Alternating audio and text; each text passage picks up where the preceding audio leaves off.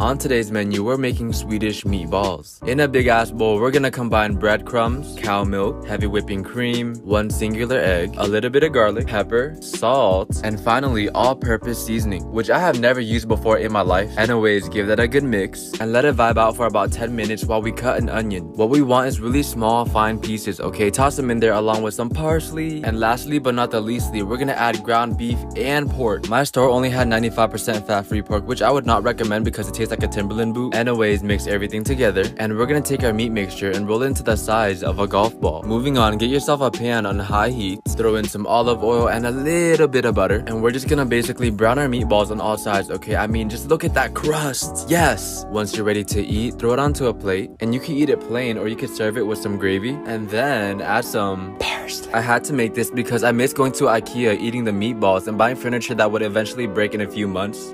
I miss.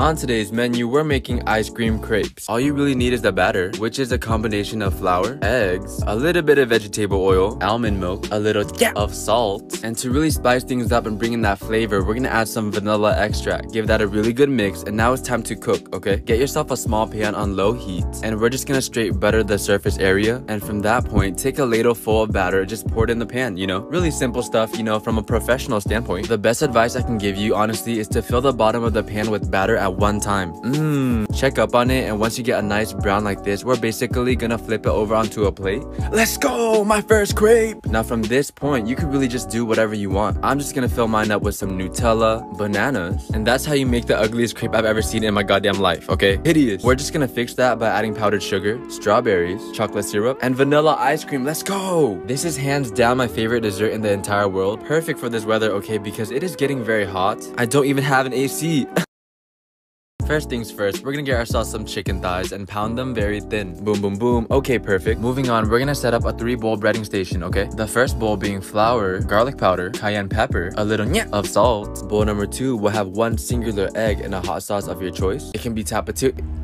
Is that a helicopter? Anyways, the last bowl is just gonna be some panko breadcrumbs. And really, the only thing that's left to do is to bread our chicken. And make sure you do a good job, okay? The last thing you want is a chicken katsu with the bald spot. Let the chicken vibe on the side while we heat up some oil in a pan. And just fry the chicken for 3 to 4 minutes on each side. Or until the internal temperature of the chicken reaches 165 degrees Fahrenheit. Toast up a couple buttered brioche breads. And you're supposed to spread some mayo on it, but I did not have any, so I'm just using fry sauce instead. Assemble your sandwich. And just cut out the crust so that the sandwich can look nice and pretty. Ooh, add some parsley. Okay, now you guys might call this sandwich ugly, but she is very beautiful to me. On another note, can somebody tell me how to stop allergies? Because this shit is whooping my ass.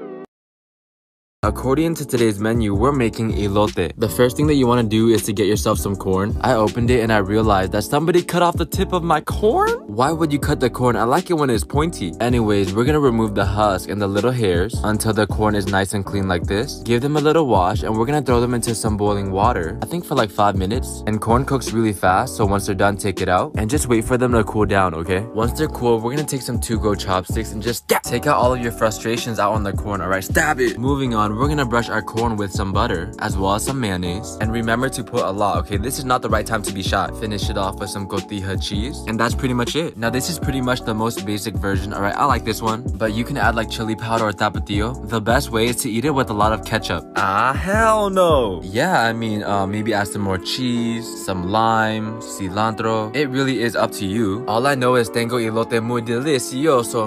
Esta chinito habla español muy bien? Sí o sí? Aha. On today's menu, we're making a Philly cheesesteak. The first thing that we're gonna do is get ourselves some ribeye steak, and we're gonna cut that into slices, okay? Very thin, like this. Moving on, slice up 1 yellow onion. Now, ever since I was a young little boy, I always wondered, who eats raw onion?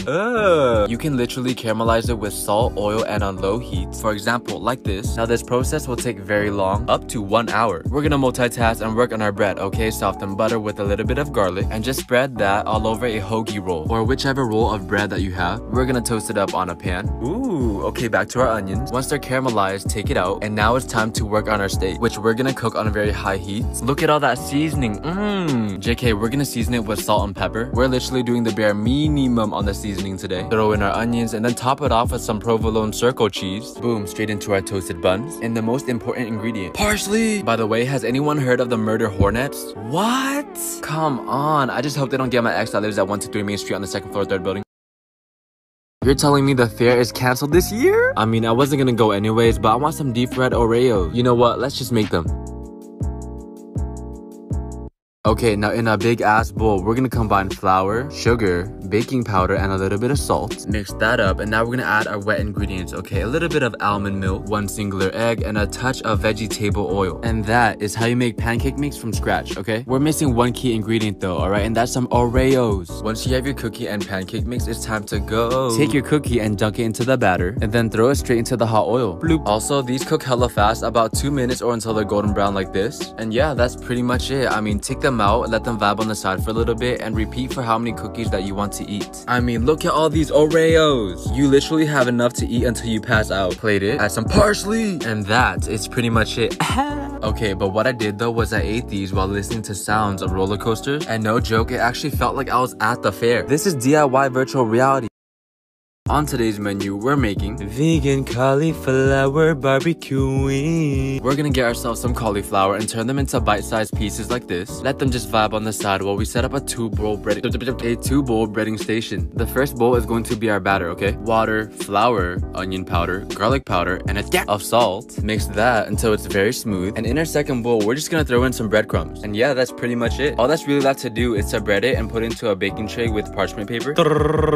You can't tell me that wasn't sick. Throw them into the oven at 450 degrees for 25 minutes. And don't forget to flip it halfway through, okay? Take it out and we're gonna cover each cauliflower with some barbecue sauce. Apparently this one's vegan, alright? But do your own research. The last thing you want is a guy on the internet to ruin your 18-year vegan streak, okay? I'm not responsible. Bake them for another 15 minutes. Plate it, add some parsley. I always hear people say that cauliflower wings taste just like chicken. And I would just be like, damn, your taste buds are that damaged? But after trying it for myself, it kind of tastes like chicken, like 50%. On today's menu, we're making pierogis. Is that how you even pronounce it? Anyways, we're gonna start off by making a dough, which is basically just flour, salt, melted butter, 1 singular egg, and some Greek yogurt. You want to combine those ingredients in a big ass bowl and mix it until it looks like this.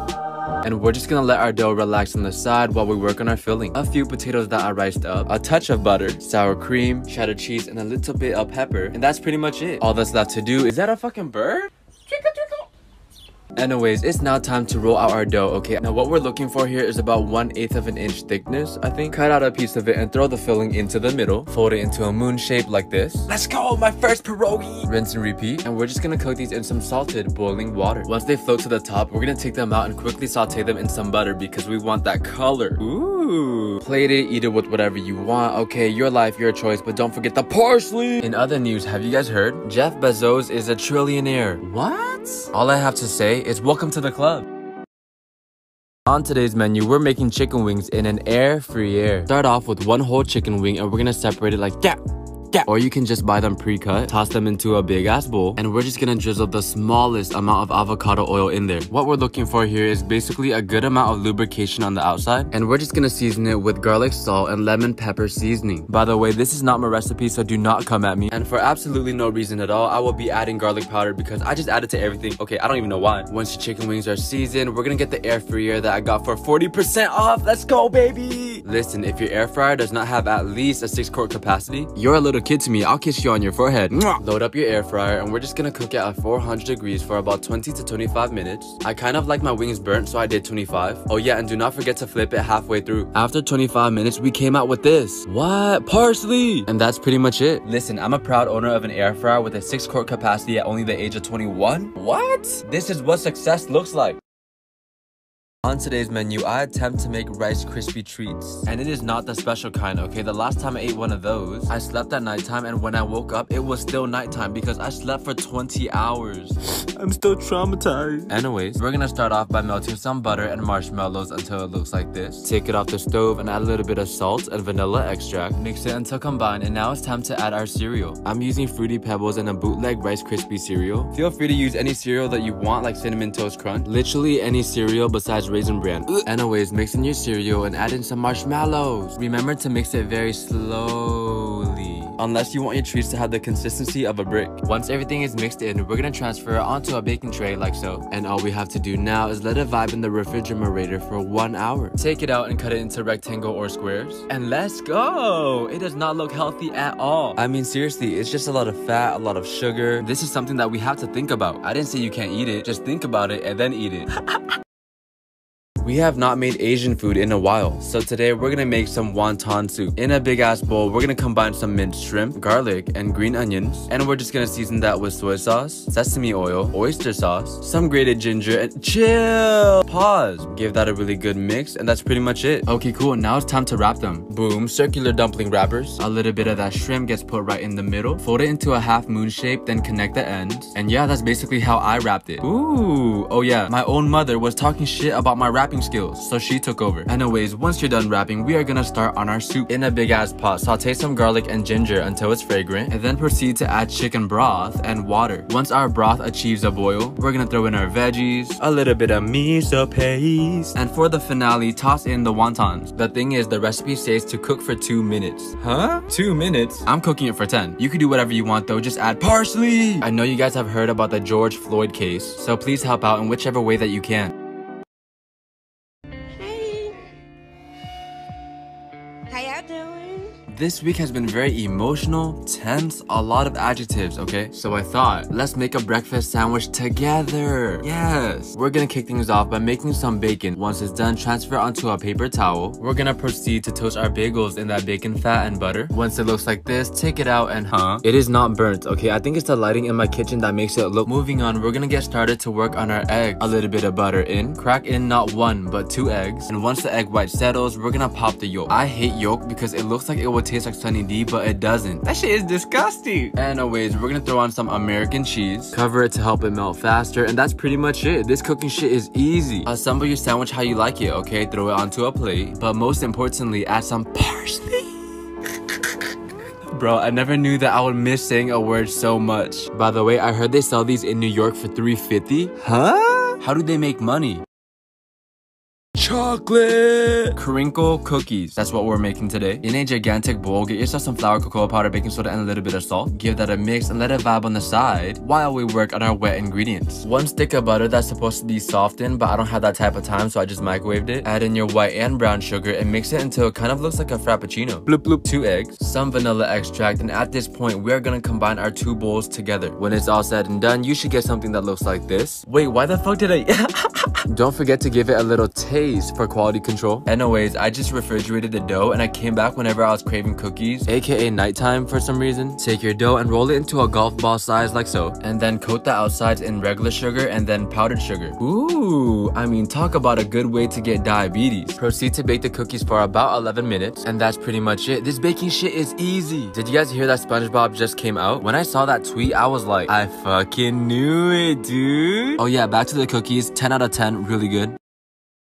Have you guys ever seen mukbangers eat that stretchy cheese? Because whenever I see that, I'm always like, the things that I would do just for 1 bite. So today, we're gonna try to make it. We're gonna start off by peeling some Yukon Gold potatoes and cut them into small chunks so that they can cook a lot faster. Let them vibe in a small pot and pour enough cold water to cover them completely, along with a lot of kosher salt. Once it reaches a boil, we're gonna lower the heat and let it simmer for about 15 minutes. Drain out the water, and using a potato ricer, we're gonna squish the potatoes back into the pot. Ooh, this reminds me of pimple popping. Now throw in your garlic, butter, heavy whipping cream, along with about half of your Gruyere and mozzarella cheese. You want to mix it until your cheese completely melts. And once that happens, throw in the rest of your cheese and keep mixing. Wait for it. Huh? Now it might look a little bit chunky, but that's actually the lighting and reflection in my— Add some parsley! I ate this with some Korean fried chicken and it was actually insane. Oh yeah, don't forget to get your dad or your single mom a Father's Day gift and make it meaningful too. For example, I got my dad a subscription to a premium Snap. Wait, huh?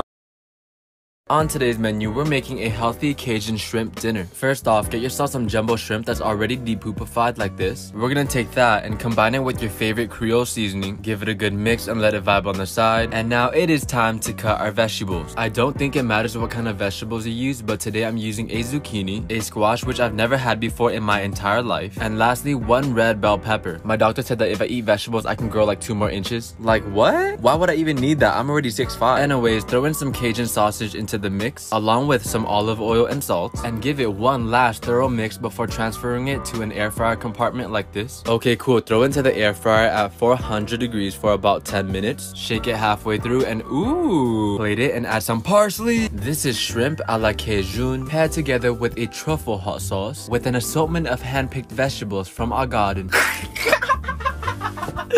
I'm done, bro. I'm done. Until next time, I'll catch you guys later. Peace. down, yeah. I've been feeling so down, yeah. Can you tell me why? Can you tell me why?